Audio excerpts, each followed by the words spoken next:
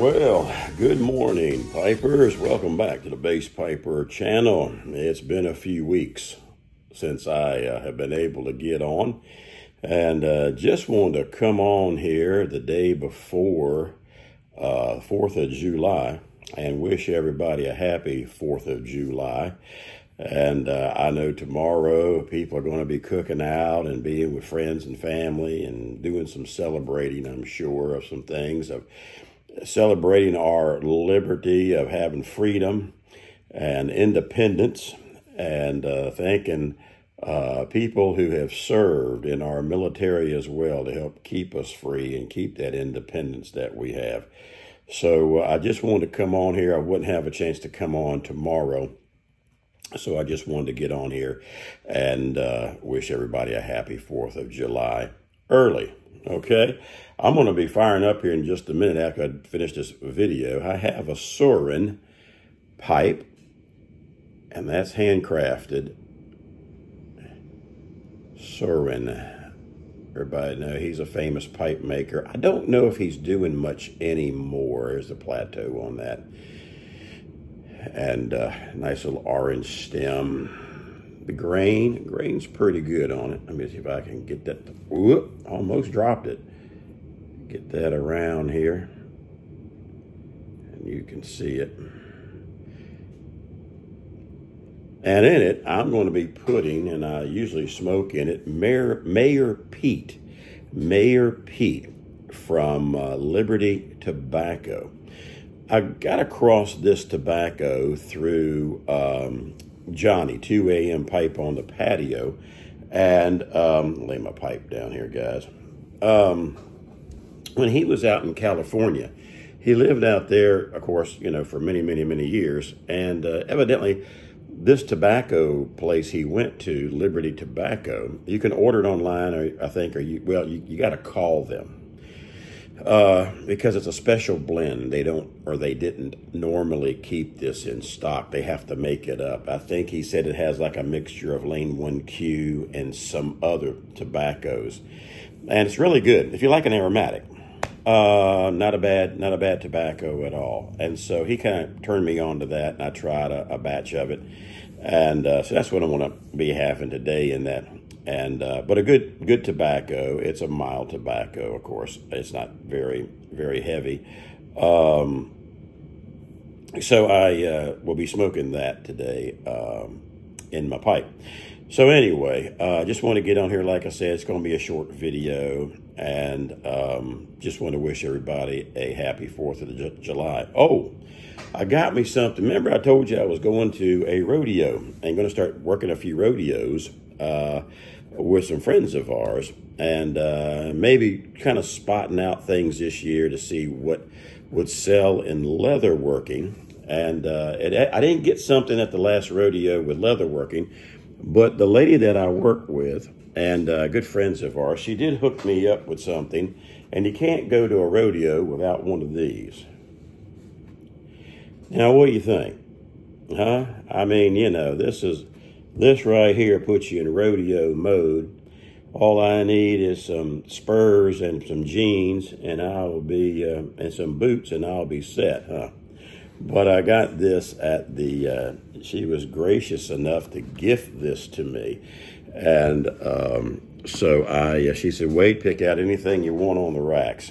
And so for the summer, I needed a straw hat, and I was really getting that to cut grass in.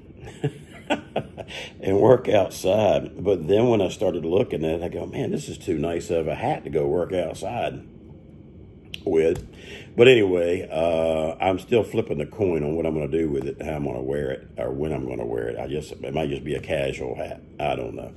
But, so by the way, I am growing my beard back. The beard is coming back. and we're working on that. And I was going to wait till September, till after the heat got over everything, and summer, we got through summer. But Mama Bass Piper, she said, I like it with your beard on. I like your beard. And so if Mama wants a beard, I guess we'll grow a beard back. So anyway, you can't win for losing. But I thought I was going to be able to get through the heat. But by the time it is grown in, this is my first week. So I got about probably another 6 weeks, 7 weeks, about 7 weeks. So that'll take me to probably the end of August. So maybe most of the heat will be out here by the time it's done. But anyway, we're working on that again. And I'm a guy that likes a little change. You know, I can't grow anymore up here. So I either go full beard or, as you know, Van Dyke, so to speak, or clean shaven. That's my 3 options. But we're going to work on bringing her back and go with that and see if we can't hold on to it for a good while and see how it all works out. But anyway, guys, I just want to get on here and just take a few minutes. The leather working is doing pretty good and doing some different things. I've made a wallet, my first wallet, and so we've been tinkering with that. I've got a belt up here from one of my church members that he wanted me to make another belt for him because the belt that I got up here on the table is just worn out where the billet holes are, where he's been cinching the belt, and it's just kind of, the leather is just broken. I mean, it's hanging on by a thread. And he said, Preacher, you think you can fix this? I go, well, I don't think that one's beyond repair.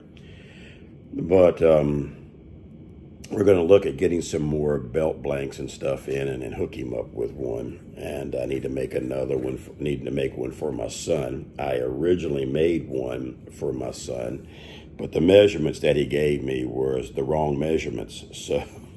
So it fit him, but he was like in the first hole, you know, of the very end.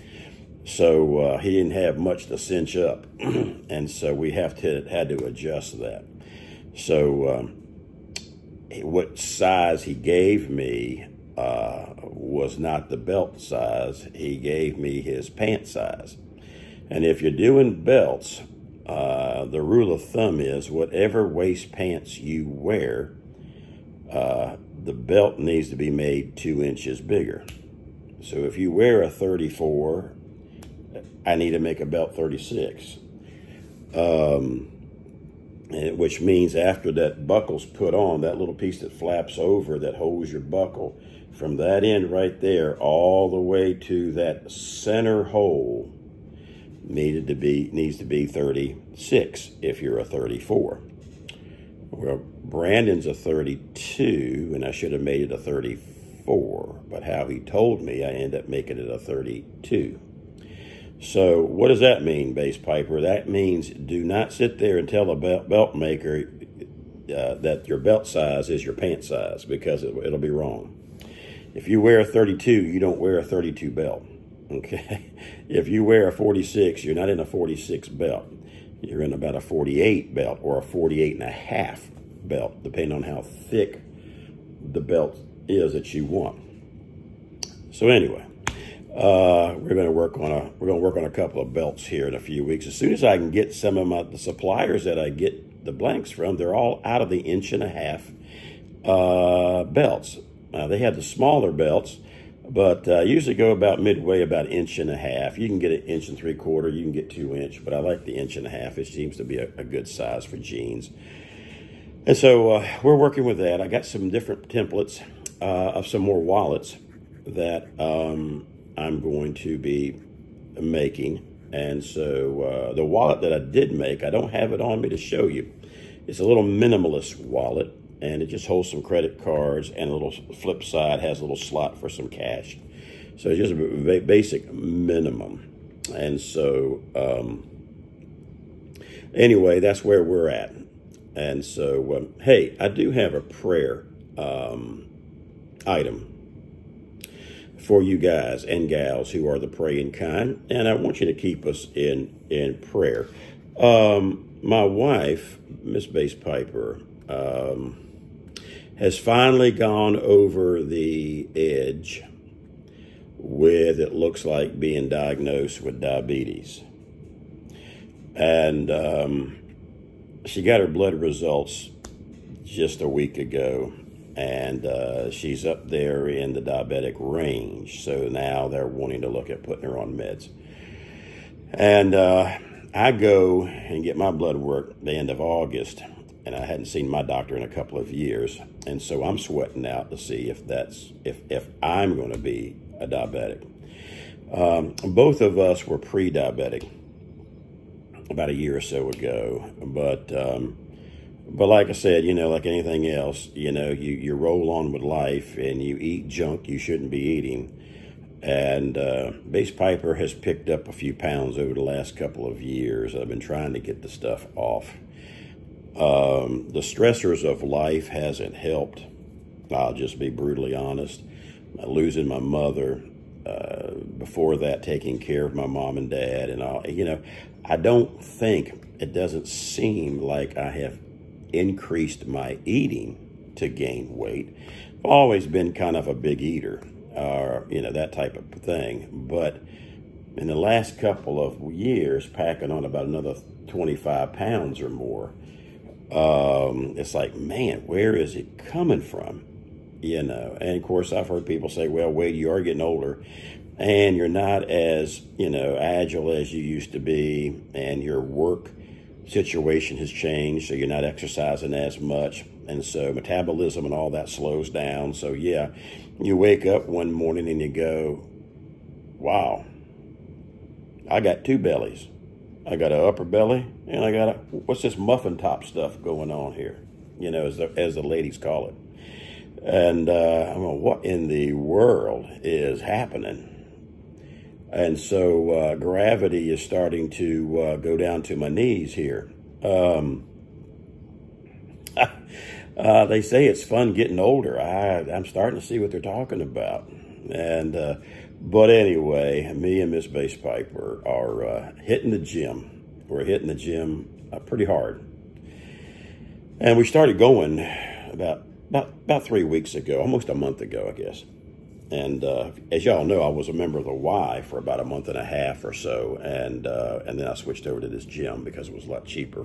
Both of us can go for the same price of one membership at the Y. But be in prayer that we can get some stuff turned around and get the weight off, start watching the foods we eat. You got to come off all the good stuff. You got to come off the sodas, you got to come off the candy, you got to come off all the junk, all the breads, all the potatoes, and what we're seeing for the foods that you can eat, it's not bad. It's almost like a paleo or a keto type of eating style. But, over the years, living the good stuff has caught up with her, and it might have caught up with me. And so, but of course, we all know that this stuff can be turned around. There's no really cure for diabetes. I mean, it's a global epidemic almost, but it can go into remission, so to speak, as they say. So you can control it, but we're trying to do it without meds. And so we'll see. The first thing they want to put you on is this metformin. And metformin now is starting to have a list of not good things about it. I know there's some other options you can do, other meds. But we're trying to get the weight off and get everything, So I'm hoping in a few months you'll see a drastic change in this look. And some of y'all might say, man, what's happened to Bass Piper? Is he sick? No, I'm just trying to get the weight off. And when you used to looking at a guy at 286, and then he goes down to 206, it might won't have all this fat. And then putting the beard on is going to make it even fatter. Look like a fat face. And then I go and shrink down. Everybody thinks, you're dying the next day. And so Anyway, we didn't pack on a few pounds more than I've ever had in my life, so I'm sweating it out. And but I told my wife, I said, "Hon," I said, I guess the good thing in all of this is we got it as we got older. We could have had it in our 20s and 30s. So my mom had diabetes, but she didn't get diagnosed till she was probably in her late 60s, early 70s, and I'm in my early 60s, going into the mid 60s. So my dad don't have it, and Mama, she just had it because she liked sweets, and even when she had diabetes, like most people, they still stuff the sweets. You know, I'm taking a pill, so that just kind of zeroes out everything. I can eat all the peanut brittle, I can eat all the brownies, I eat all the ice cream, just pop another metformin in there, you know. So, we really want to hit it hard.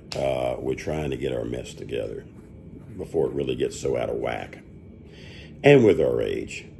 When mom got it, you know, it was more looked at as age-related diabetes, you know. Parts start not working like they should, and you know, a lot of this comes from your pancreas and liver combination type thing, you know, with the making the insulin and all that kind of thing. And so sometimes some of this stuff is brought on by age.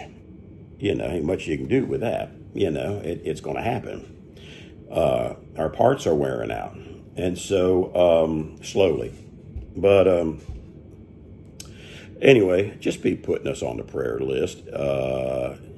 If you think about it, I pray for Bass Piper and Mrs. Bass Piper that we'll be able to get some weight off. She will be able to, as far as we know right now, be able to reverse some stuff with her diabetes. She's kind of concerned about it. Of course, I am too. It's kind of, you know, it's when you hear diabetes, you know, it's almost like hearing cancer, you know, even though cancer, I'm sure, is a lot worse. But diabetes can be, if it's not, you know, kept under control. But it is a big slap in your face. It's a wake-up call. I mean, like a truck just hit you. And, but, you know, like so many, when you hear pre-diabetes, take it seriously.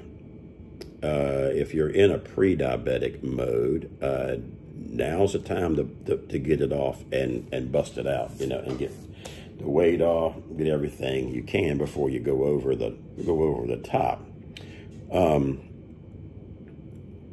I'm hoping that because we've just, you know, she's just now gone over the top, that it'll be a whole lot easier to maybe turn it back around. But we'll see. But anyway, be in prayer for that, guys. I didn't mean to spend so much time on that, but that's a prayer request.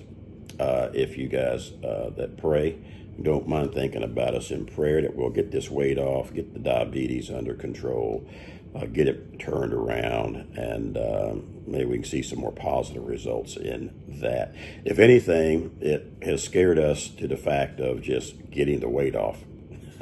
So I am watching what we eat. So hopefully all of that will domino effect to better lifestyle and better sugar levels. All right, I'm going to get on off of here, guys. I'm going to have a pipe and kick back for a minute. Got church tonight, Wednesday night service. In fact, it's our prayer meeting service. And I usually have prayer meeting. We sing some songs, have prayer, and go over our prayer list, add people to the prayer list that need to go on it or take people off, and then have a teaching session. So anyway, I got to get ready for that and kind of clean up everything and make my final thoughts and notes on my lesson tonight.